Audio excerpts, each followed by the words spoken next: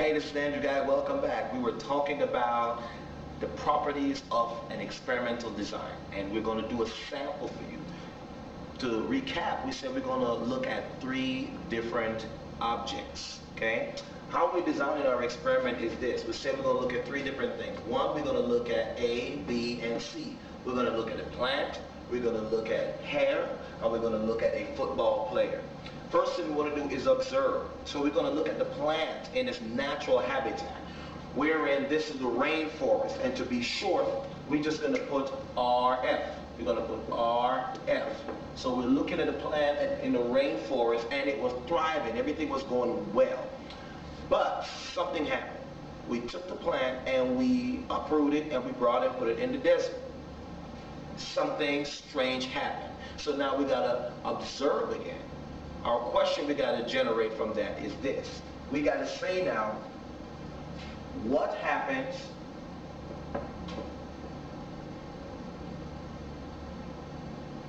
when I remove a plant from the rainforest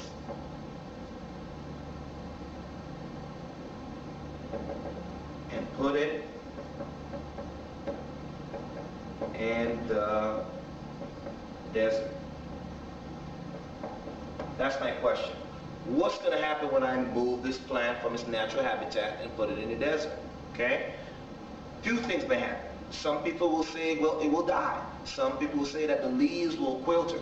Some people will say, well, it won't survive. But our question is, why did it happen? So we can do an experiment to find out what will happen when I move the plant from a natural habitat and put it in the desert. What we're doing right now, we're generating our question because we did an observation before. We looked at the plant and then we observe it, and then we're going to generate a question. We generated our question, and this is the question we came up with. Now, can we turn this into a hypothesis? Yes, we can. We need to turn this into a hypothesis by making it into a statement. One or two things. We can say removing a plant from its natural habitat will cause the plant to live or thrive better or produce more fruit. Or we can say removing a plant from its natural habitat will cause the plant to die. When we make that statement, we have to go back and test it to prove that what we said is going to happen yes or it's going to happen no. So we're trying to prove it. That's the experimental part of the experiment.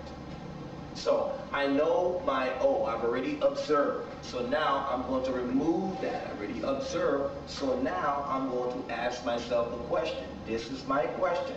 I've already done that. So now I'm going to move up here and then I form my hypothesis. Okay?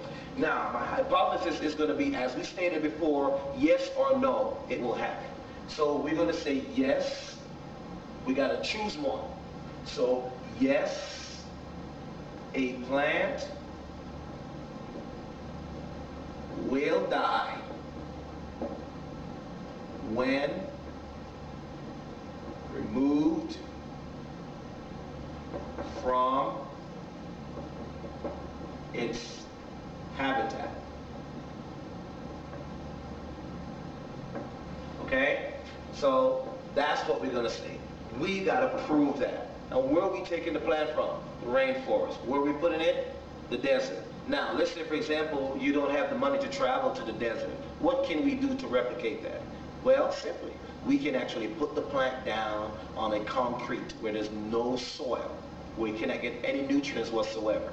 Okay? And then we can replicate that. In science, what we can do, if we don't have that actual equipment or we're not in that location, we can replicate that location to suit or to fit what we're trying to test, okay? Or to fit the conditions that we're trying to test, all right? So now, we have a question, we have a hypothesis.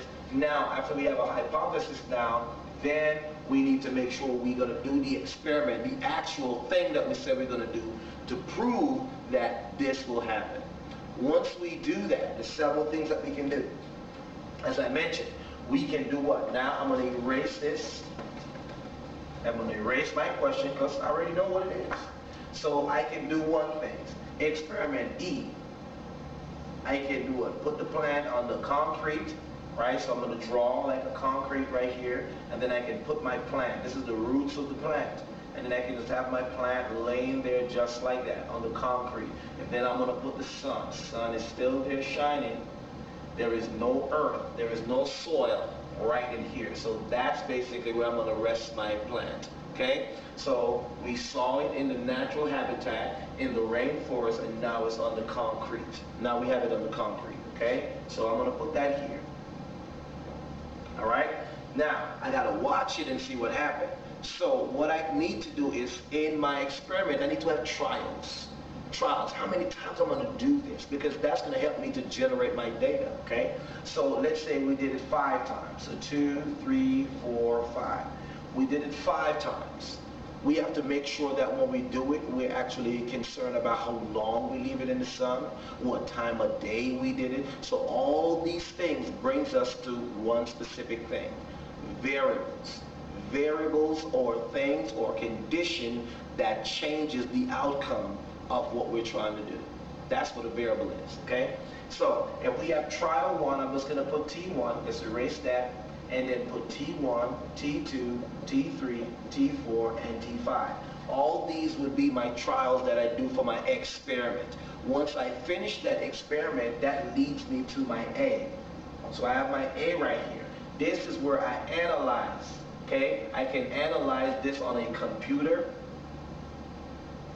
That's my keyboard right there. Great keyboard. This is an awesome computer. They haven't designed these ones yet.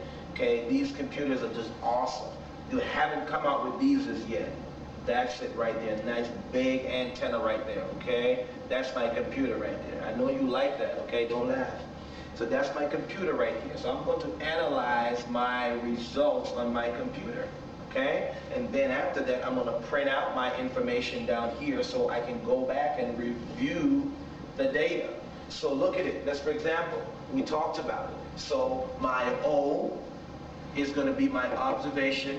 Then I generated my question, and then after I generated my question, I went and turned that into a hypothesis. Then after I did the hypothesis, I went and set up the conditions to meet or to answer this question or to prove my hypothesis. And this is the experiment. So I have 5 trials that I'm going to do. All right? After I do this, I got to come back and analyze it.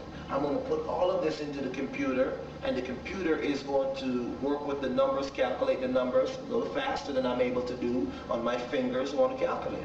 And then after I finish that, I have to come up with a conclusion. After I finish all of this, now I come up with my conclusion. My conclusion is going to say yes or no. My conclusion in this case, I'm going to say yes or no. Yes, my hypothesis is correct, or no, my hypothesis is incorrect. If your hypothesis is correct, then that means you're saying that if I remove a plant from the desert and put it, from the rainforest and put it in the desert, then it's going to thrive. Okay? Now, the other one will say, well, no, it doesn't happen. If you remove a plant from the rainforest, natural habitat, and put it in the desert, then it's going to die. So those are the 2 outcomes I can get, 1 or 2. When your conclusion, once you come up with your conclusion, then you have to communicate your results. That's the fun part, or the not so fun part, because this is where the real work happens. Now you have to carefully and critically explain your process. You have to explain the materials you use. You have to explain everything that you do and your method that you use to carry out the experiment. Once you finish that, then you type that up into 1 or 2 things. 1, you can be a research paper, or you can just do a report about what you did. Okay? So let's recap. First, we say, oh heck. Oh heck. Tell it. Remember, O, question mark, H for hypothesis, E for experiment, A for analysis, C for conclusion, and the last part, tell it. How are we going to tell it? 2 ways, a report or research paper. Okay? So that's that one that we talked about for our plant.